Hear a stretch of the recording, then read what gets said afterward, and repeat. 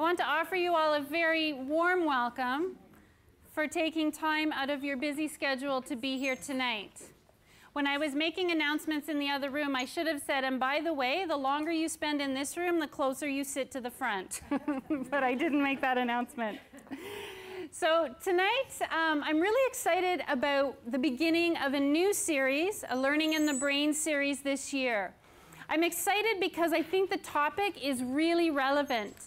And I'm excited because we've been doing this, some of us, for 4 years together. And so I think we've reached a point where we can dig in a little more, that we can look a little more deeply at strategies and ideas for parenting that link to the executive functioning.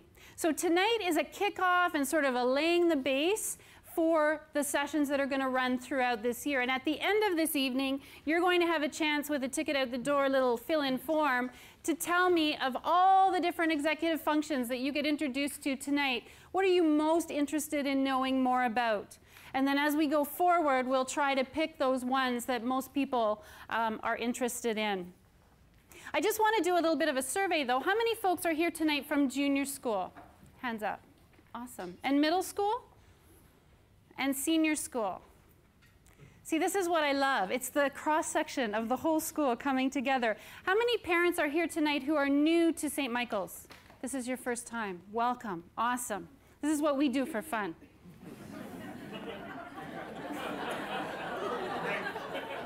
How many of you are guests or friends, community friends of a SMU person? Welcome to you as well. Great to have you joining us for tonight. How many of you have been at previous sessions and have come back? Oh, see, I love that. I'm always worried. Ask my husband. I don't sleep for a few nights before these ones. Anyway, I'm excited when people want to come back. What I want to kind of really stress about tonight and about these sessions, if you're new to them, is that we designed, this is a bit of a cone of parenthood. We designed it as a space for thinking and learning and questioning together. My name is Heather Clayton. I'm the Director of Learning, and I work primarily with faculty, K through 12, here at the school, to look at practice and look at research and how that fits with what we're doing daily in the classroom.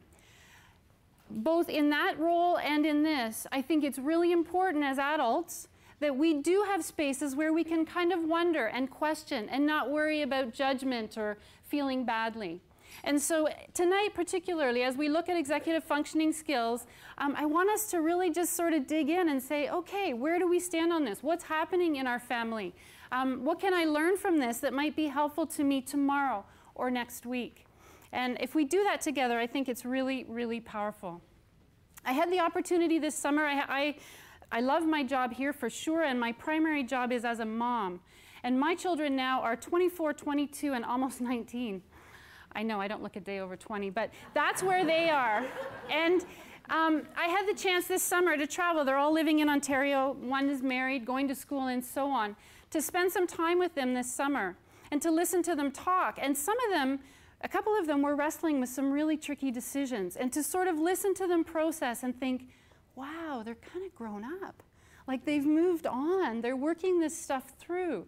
And there's a bittersweetness in that that comes for us as parents, right? This is our job, to help our kids grow to independence. And when they do, we kind of go, yay. What does that all mean? So tonight, as we're looking at executive functioning skills, that's really what we're talking about. Helping our kids from the time that they're teeny until they leave our home to grow more and more independent. And that's the exciting part of parenthood, and that's where we're going to go tonight. So what are our goals for tonight? We're going to work together to try and define executive skills.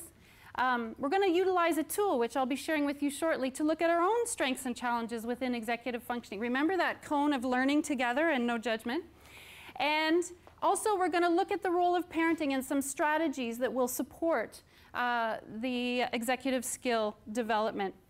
You'll notice that you see executive skills, executive functioning skills, executive function. As I was reading material, it can be called by different things. So as long as you get a couple of those words together, we're talking about the same thing. Okay, executive skills or executive function.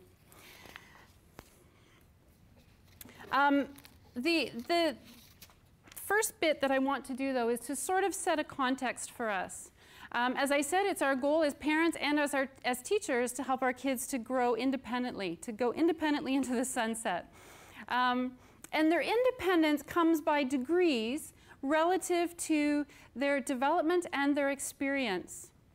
Last year, we had something here, those of you who are familiar, we have a Brain Awareness Week. We've had 2 now, we'll have another this year, where the whole community for a week celebrates in understanding what we know about the brain. Last year's speaker spoke to the parents. We'll do that again this year as well. Frank Cross, some of you may have heard him. And when he was here, he really stressed this idea of executive functioning skills. And as I was driving him back to the hotel in the evening, we were chatting, and he said to me, Heather, these skills will be the curriculum 10 years from now. The actual content that our kids know can be Googled. It's these skills that we want our kids to have that will help them when they're on teams and they have to get to work and they have to prioritize and all of those various skills. So that got us thinking, and there are a number of faculty at the school too have a really deep and keen interest in this. And so we are, as a faculty, a small group of faculty, going to work this year in looking at where are we already in schools supporting these skills and where else do we want to think about doing that work. And we thought it made perfect sense for us to spend the time in our parent sessions also focusing on this because we believe so strongly in the partnerships that we share with you. So that's a context of why we're going down this path. I want you to just spend a minute or so chatting with someone beside you about what you actually think executive functions are when we're talking about that. And if you don't know, that's fine, but just talk together and see what you come up with. What did you come up with? Someone just give me, you know, something. Give me something. What did you come up with? Something you talked about. Decision making. Okay, awesome. Thank you. What else? Time management. I heard time management and organization.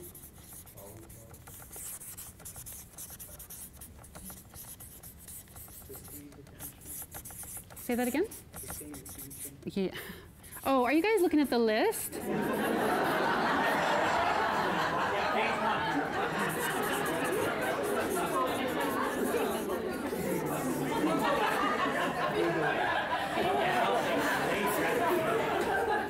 I was thinking, wow, they're getting like all the language really well.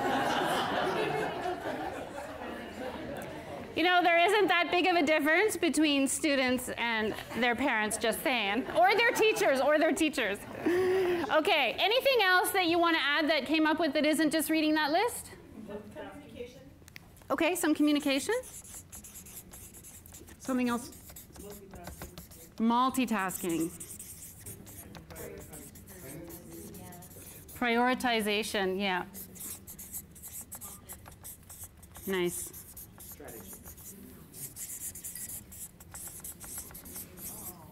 Nice. Okay.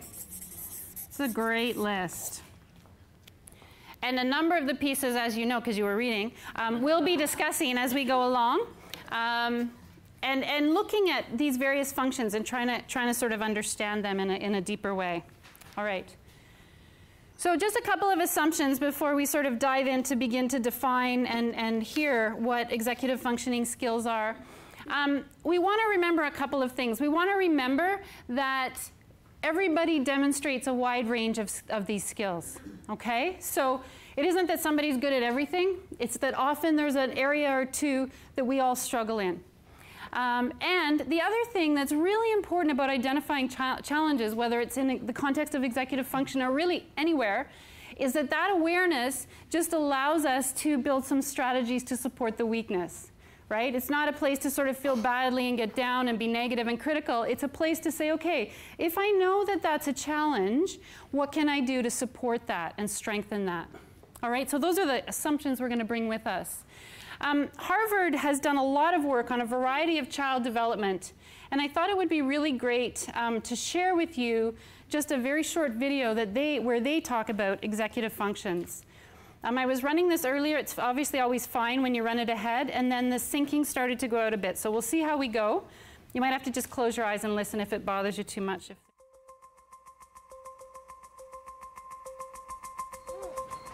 Science tells us that brains, Minds are built, not born. And at the center of this dynamic architecture are a set of skills called executive function and self-regulation. Children's self-regulation and executive function are key ingredients in their lifetime performance. It's not just about learning language or learning numbers or learning colors.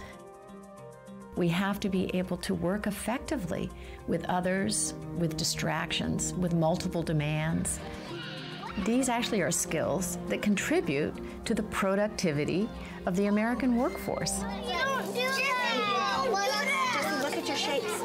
What should you have done next? Educators, I think, are looking for just this sort of thing. And when we describe what we mean by executive function, they say, yes, that's it. That's exactly, the problem. These kids, they can tell me these rules, but they can't actually use them. What's this? A toolbox. A toolbox. What is executive function? Safety goggles. Probably the best way to think about it is sort of like an air traffic control system in the brain.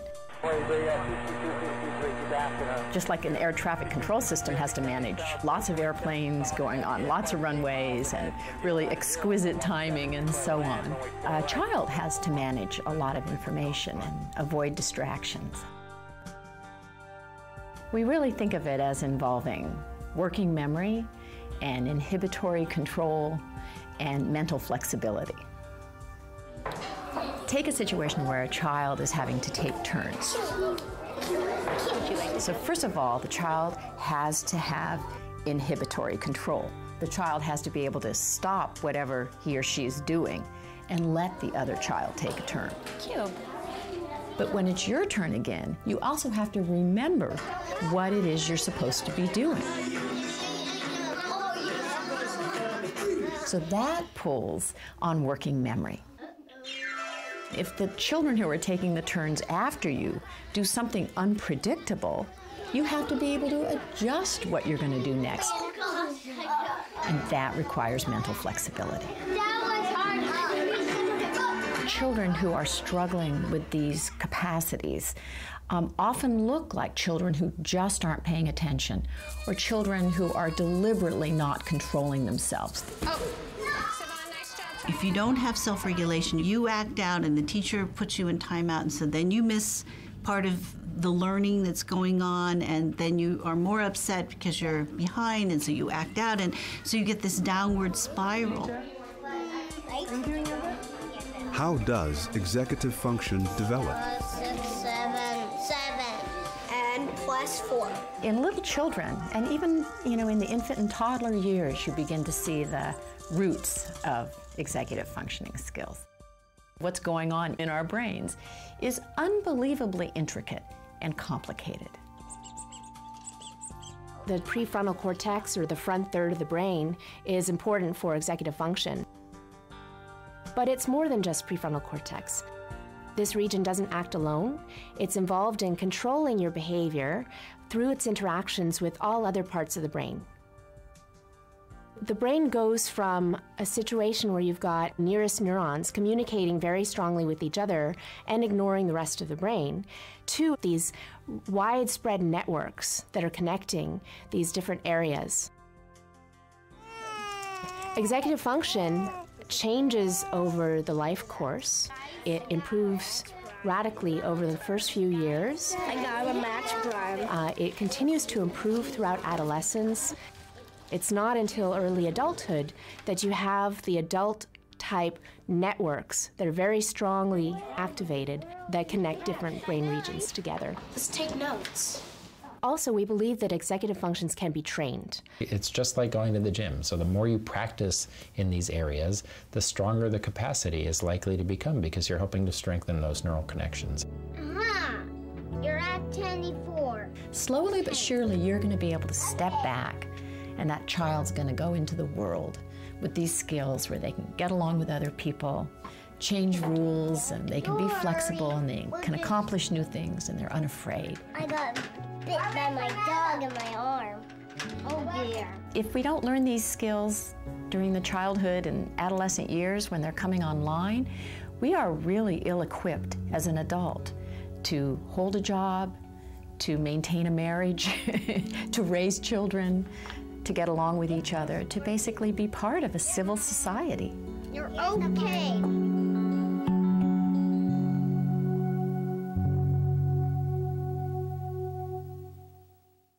All right. There we go. Just turn the lights back on. Ooh, that was magical. Great. So as they were speaking to us from Harvard, they really took those ideas that we all had together and boiled them down into sort of three main areas: working memory, inhibitory control, and the idea of mental flexibility. We'll talk a little more as we go along, but I thought that was an interesting trio that they pulled out and really emphasized in terms of functionality and future. So just so that we can land somewhere in our understanding of how we want to define executive function, there are a couple of books that I've used extensively for tonight called Smart But Scattered. A couple of these will be in the draw, actually. But I have referenced them all over the place. And so one of these definitions comes from that book, where they talk about it being a brain-based skill required for humans to effectively execute, perform tasks, or solve problems. So you can see that there's a lot even built in just to that sentence. The National Association for Learning Disabilities has a different but similar definition. Both really important when we think about all the different processes that we want our kids to be able to do in order to move to that independence. You think about even something as simple as a child going to get a glass of milk. And I read this and I was like, oh my goodness, I had no idea. So if a child's going to get a glass of milk, they have to first of all decide that they're thirsty, go into the kitchen and get it. So that's the first thing. Get a glass from the cupboard, put it on the counter, open the fridge and get the milk, close the fridge. That's key. Pour the milk, which is also key, then return the milk to the fridge. And then they can either drink it on the spot or take it somewhere, but if they take it, you know what might happen then. So they're making that decision. And just to do that, just to get a glass of milk out of the fridge, they have to kind of, they open the cupboard to get the glass and they're like, oh, there's chips in here. Or, I mean, you probably don't have that, but there's chips in here. And then as you go further down, they look into the fridge for milk, but there's this really cool, sweet, syrupy drink in there, which you probably also don't have, that they might be tempted to take. And so they're making all of these decisions and inhibiting some actions that they may want to take. That's a simple example. That's getting a glass of milk. So part of what I think the learning for all of us, certainly for me in this, is that so many of the things we're asking children and adolescents to do have lots of little pieces built into them that we just assume. We just assume. So it's really interesting to follow this through and imagine what would happen if he goes off on one of those other paths. Executive functions are formed both with biology and with experience. So I want to talk for just a couple of minutes about the biology side, and then we'll spend the bulk of the time on the experience side. You saw in the video that we learned about in terms of Harvard, this whole idea of growth and pruning. So when babies are born, their brains are about 13 ounces, and when they become an adult, our brains are roughly about 3 pounds. So there's quite a bit of growth that goes on. They're pretty hardwired for all the things we need them to do, and then as they grow, these brain cells, which we call neurons, grow and grow and grow, and then there are 2 different times in their life, early around age 5, and then again in early adolescence, where there's a lot of growth and then a lot of pruning back. The pruning back is partly survival. It's partly because we want the most efficient brains going. And there's a bit of a use it or lose it philosophy that happens with these neurons. And so you have kids who are going through these processes of developing neurons through new experiences, and then pruning back, and then developing and pruning back. And the point around this is that the last place in our brain to be fully mature is the prefrontal cortex. And that happens for a couple of reasons. It's some of this pruning. It's something else called myelination, which sort of starts at the back of your brain and finishes up here. And so that prefrontal cortex, where they said a lot of the executive function is based, it's not exclusively there, but it is based there, is the last to mature, somewhere in the early to mid-20s. That voice of reason matures. Some of you may know people for whom that has never actually matured. But most of us, that's when it happens. And so we've got these children becoming adolescents, becoming young adults, who are still going through quite a bit of the processes in their brain to fully develop.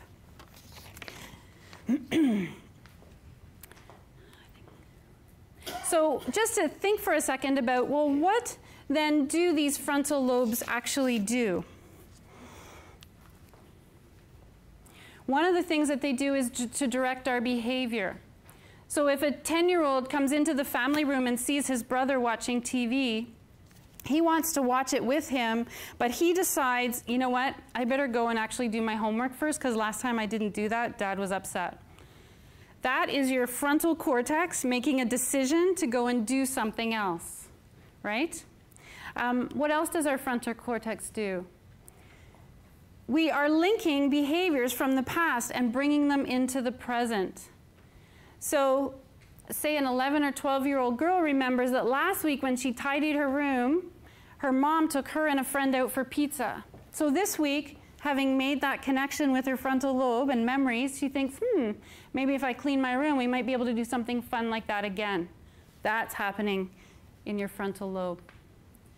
Helping to regulate emotions. So if a mom tells a 6-year-old you can get a new video game at the store, and they go, and guess what?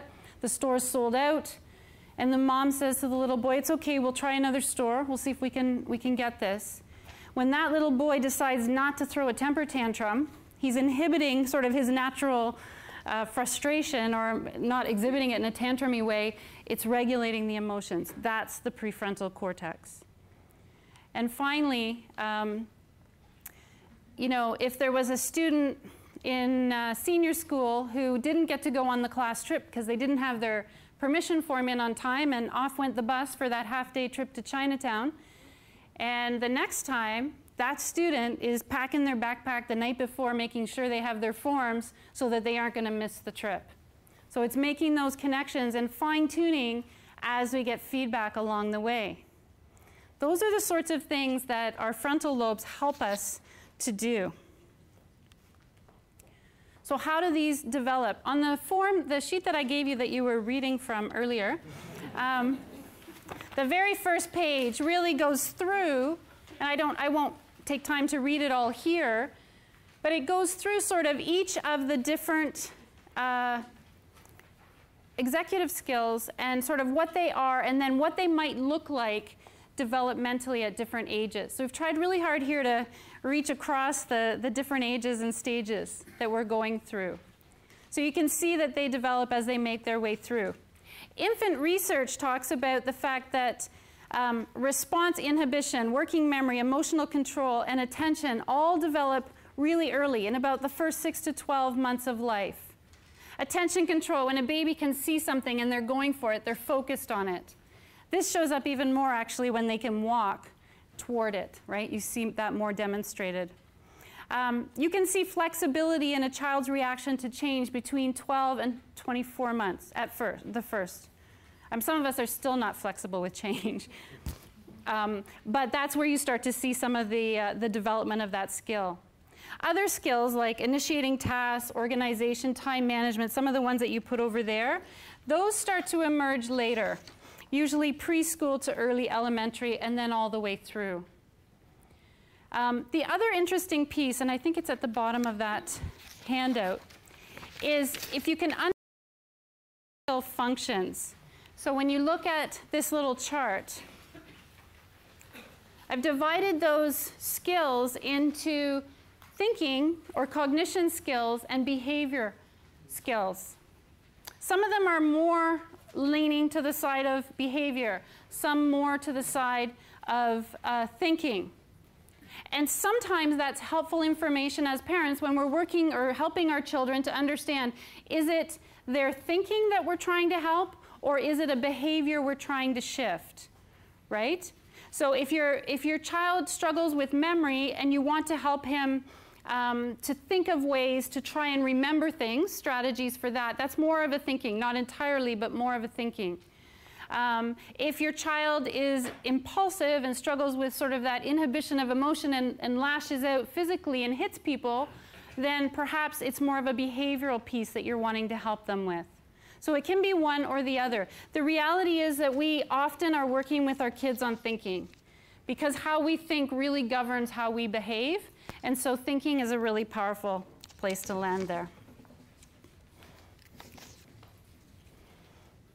So we said that executive functioning skills are built with the biology of it, but also the experience.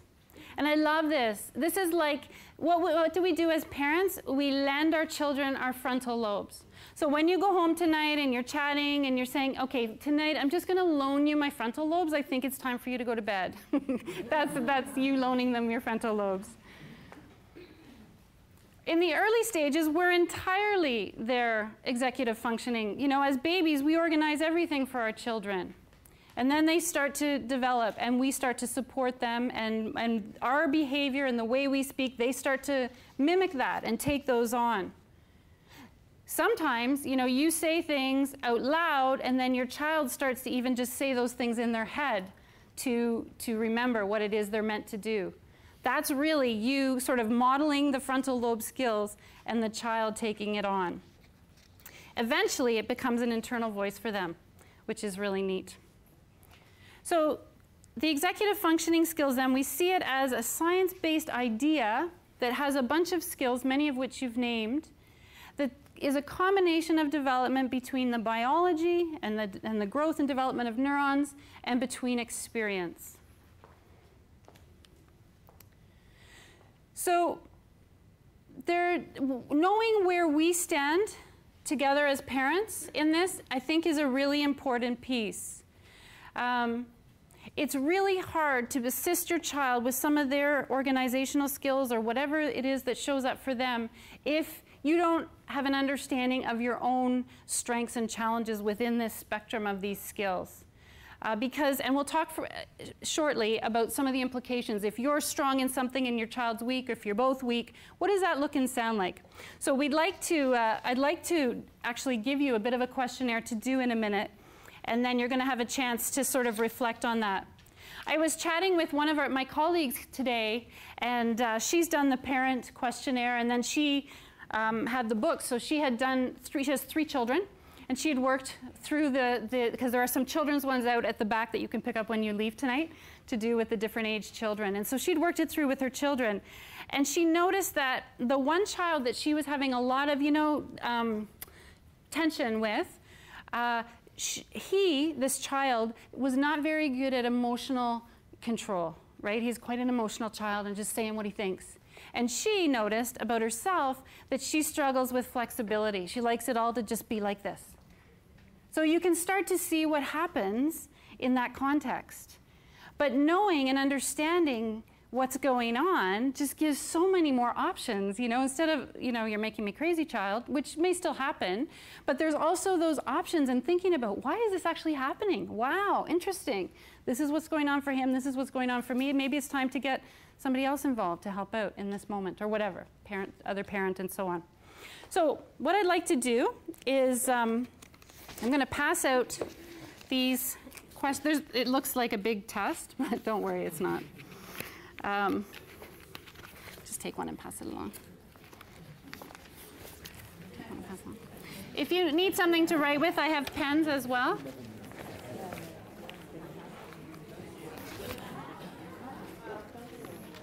What's a big full row? There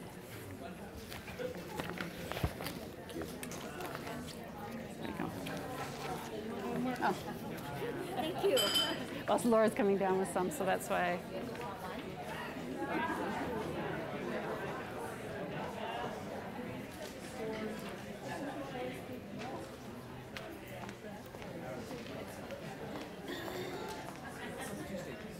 You done? You have some extras there? Awesome. Did you not? Okay, awesome. Thank you. You guys want to? Oh, you got, did it come to you? Not yet. Alan's. Really? Yeah. Well, that's what Papa. Yeah. You good? Yeah. Yeah. Yeah. Yeah. So what I'd like you to do, we'll just take this won't take long. It's 2 little pages. But I want you to try to be, you won't be asked to stand up and share. Hello, my name is, and I scored. No, we won't be doing that. But what I do really want you to do is to do it as sort of honestly as you can, to provide the maximum opportunity for your own reflection on this piece. Because we're going to build on this for the balance of the session. So are there any questions about what you need to do? You score yourselves, and then you add the scores, and there's a key at the end that'll tell you magically. Yes, you're right. The last point on that, thank you, I didn't catch that typo, starts with strongly agree, and then and that's a 5, and then it goes down. The bottom should say strongly disagree. So I just want to, after you've done that process, to remind you of the rules. We're not judging, we're not, you know, it's just good information. One of the things that I believe strongly in, and I talk a lot to teachers about, is that awareness is a real gift, because with awareness comes a ton of choices that if you're not aware, you don't necessarily have. So as we go through, we're going to talk a little bit about how your strengths may or may not line up with your children's. And at the back, when you leave tonight, you'll find similar little quizzes by age. So kindergarten, grade 1, so on, all the way up. Please feel free to take one of the quizzes or whatever. You signed up online of the ages of your children, so we tried to gear it that way. So please feel free to take the age-appropriate little quizzes home and look at them and see whether it's something you might want to have a conversation with your children about. What I don't want is sort of this massive over-testing, everybody getting anxious because, you know, I tried that thing. And I think we want this as one piece of information to see what happens. A number of the students in the senior school who are working in the Learning Resource Center have done the teenage one and have brought it back and looked at how it corresponds with their IEP. And there's a lot of correlation. That's what the teacher was telling me today. So I think it could be a really positive, useful tool. And remember, it's just a tool. So we don't want to sort of overdo that. All right. So how can you tell where your children's skills are at? Well, I've said we'll provide you a tool. Also, please don't take the whole entire continuum of your child's growth in tools. Just take the ones that are relevant for now. But some other ways that you might be able to tell. Is your child meeting the expectations at school? And if your child's being successful at school, they juggle a lot in this school, our children. I think they have super duper executive functioning lots of the time. But if they're doing, you know, getting decent grades and doing the homework and managing all the various commitments, they're probably fine. And so that's great. You just keep going on and working through the things as we do with parents. Sometimes children do really well at school and worse at home. What's that about? That seems so unfair to us at home. But there are many reasons for that. Home sometimes is less structured than school. Home sometimes is a place just for kids to let down. Sometimes there's more stressors at home, like a little brother that drives a child crazy or something, you know, that is annoying. Or sometimes the expectations may be out of sync with the development. There are a variety of reasons that can happen, but sometimes it does happen. Just as we don't expect all children to walk at 12 months, we don't expect everybody's executive function to develop exactly at the same time. It's a continuum, as I said. Okay, so we want to talk about fit. You now understand some of the strengths that you have in your executive function. So what happens when your strength meets a potential weakness in your child? What does that look like? What does that sound like? What are some of the things that you can do? So there's ways that you can help your child. if you can get your child to agree with you, that you have strengths and you can support him in his weakness, and that may be easier or not depending on the children. With teenagers, I don't even know if I would try that because that's just not a place to go. But, you know, with the younger child, you can say, listen, mom's good at this, you're good at that, why don't we try to help each other? You know, that would be a possibility. You want to be creative in using your skills to enhance. So sometimes you might have to be subtle or even downright sneaky. If you have a child, for example, who maybe is struggling with organizational skills, but they're very artistic and visual, they love colorful things, you realize, well, if I were to get this child organized, we could use maybe some colorful bins at home for stuff to be put away. We could use a sticker system that's bright. We could do a variety of things that are visually pleasing. Engage your child, go on a little shopping spree, buy the various things, set the system up together. It's just an idea. But the principle behind that is, how can you use your strengths to support your child's weakness in a way that might engage them or link to something they're also strong or passionate about? Making a point of where you think you're weak and your child is strong. So sort of noticing, you know, last week when those plans changed, man, I didn't like that at all, says the mother. That really threw me off. I was so looking forward to going out to dinner with Grandma and Grandpa. But you handled that so well. You must be really strong, you know, and that conversation where you can notice that your children have a strength in a place that maybe you don't. It's modeling. It's a way to sort of encourage them. When your weakness meets your child's weakness, I have a picture of laughter up here because I think that's a really big piece of it. Understanding what happens when we both aren't good at certain things. So if you're going to set something up where you want to do a task together, and neither of you, we're going to go out, we're going to organize this room, the two of us, we're going to get it all organized, and parent doesn't have really great desire or strength in organization, and neither does child, it's going to be a tricky time to try to get it all organized.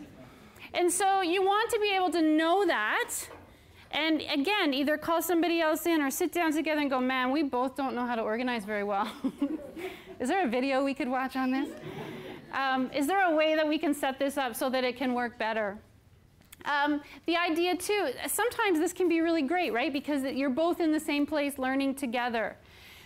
If you have something that you've struggled with and it's shown up in this quiz tonight or in other areas, before you get too stressed about your child not having that either, look at where you are. Like, you're okay. You got here. You're fine. So it's about just trying to also put it all into perspective. You made it into adulthood. Parenthood. Okay, so what I'd like to do is just spend a couple of minutes. In your package, there also were some, let's sort of start to look more specifically at some scenarios.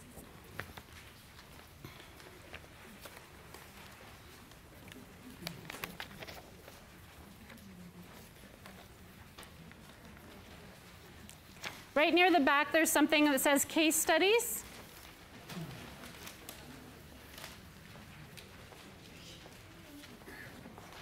So there are 3 case studies there. Here's what I'd like you to do for about the next 5 minutes. With the people close to you, I'd like you to figure out one of them that you want to read. So 2 or 3 of you agree, we're going to read number 1, or 2 or 3, it doesn't matter. Then after you read them, I want you to talk about and look back at your list and say, what are the executive functioning strengths that are showing up in this? Like, what is the child demonstrating? What are some of the challenges? And then any advice you might have for a parent of this child. Is that clear?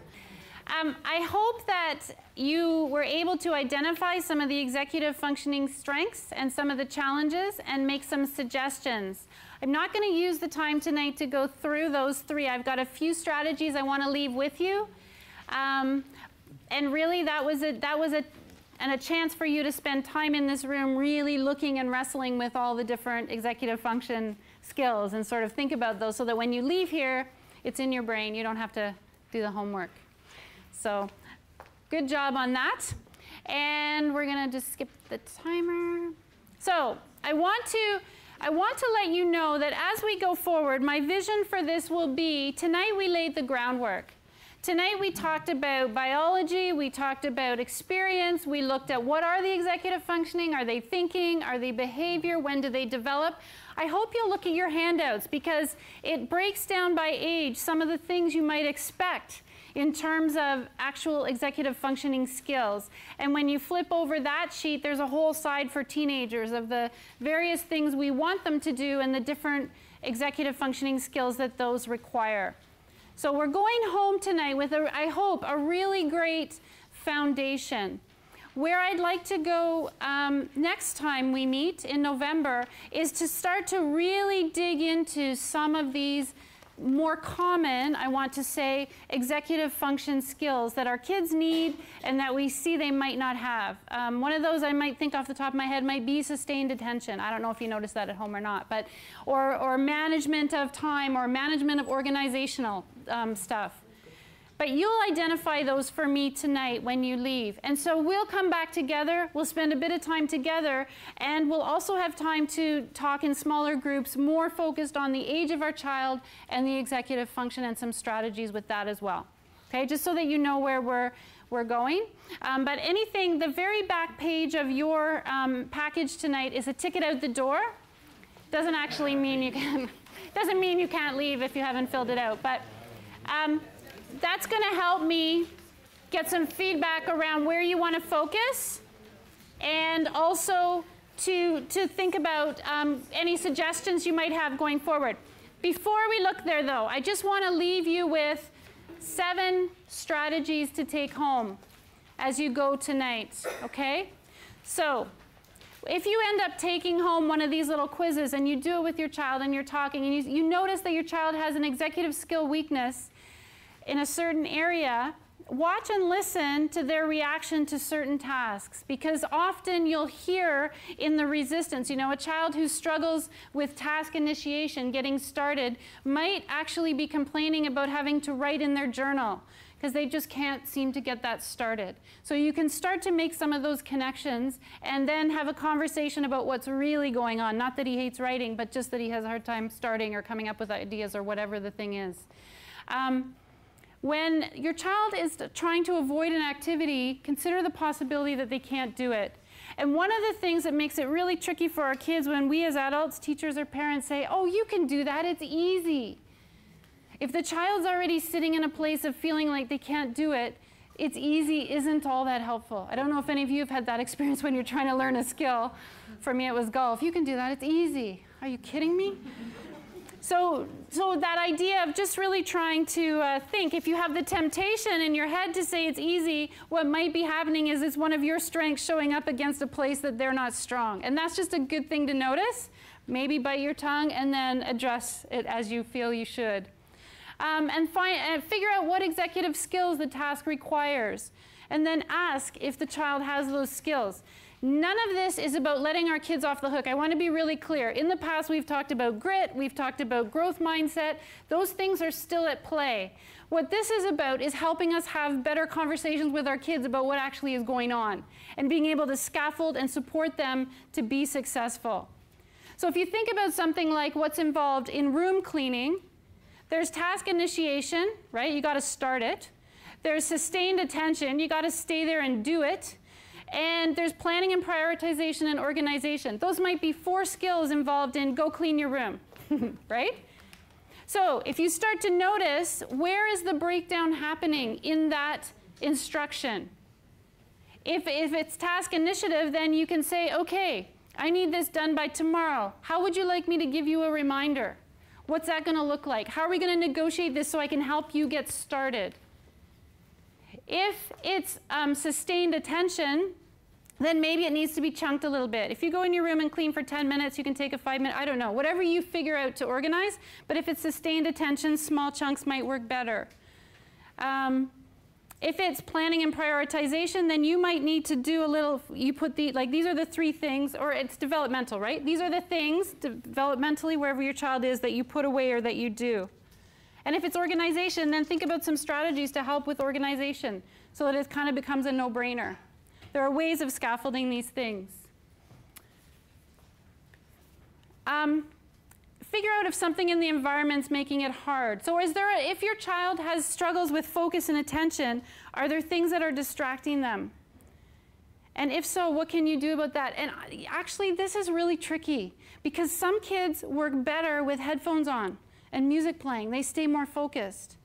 My husband and I, as our kids were going through high school, sometimes they would sit at their computer with multiple screens open, with the TV on and the headphones on, and we would look at each other and think, what has this world come to? And we would say to our children, you can't be doing your homework like that. And they're like, oh yeah, we can. We're like, no. So they said to us, listen, if our marks drop, then we'll turn the stuff off. So just wait and see. So we did, and they didn't. And so we let them do that. But that isn't necessarily true for all kids, right? And so, so you can figure that out. But the other thing is, if your child's easily distracted, there's also internal distractions. We talk more about this when we get into focus and attention, but putting them in a room by themselves may not be the answer, right? So you want to play that a little bit. If your task can do the task sometimes, but not all the time. You know, just because we can do something doesn't mean we've mastered it, right? And so we want to give our kids room to practice and get better and figure it out that way. Last couple. If your child has been able to do the task at some point, what was it about that that made it successful? We always want to look for strengths, like why did that work well? Did it happen at a certain time of day? Did I use a certain tone of voice? Was there a certain reward? What was it that made that go well? And then just try to replicate it. And if the child seems to have the executive skills to do the task, is the problem that they don't believe they can succeed. And so there's a really big piece in all of this, and we'll talk more about this in detail, but the idea of confidence. Sometimes the task looks too big. It seems hard for them to break it down. Sometimes they've tried and failed at so many other things, they assume this is just going to be another one of those. And so they don't want to try. Or perhaps their efforts have been met with criticism in the past and they're afraid to give it a go. So in that case, you want to see if you can alter the task a little bit or to help them get started and say, I'm not going to let you fail. I'm not doing it for you, but I'll stay here available to support you as you go through it. Just like when they learned to ride a bike, right? And you were there and then you let go. So we want our kids to not feel that lack of confidence. We want to help them find the things they're strong at and do well that way. So hopefully that's just a little overview of some general ideas. I really do want to dig in with you into some other strategies, and I recommend there are some resources here. I didn't make a resource list, but I will promise to put it up on the website because there's some great resources out there that can help us with this as well.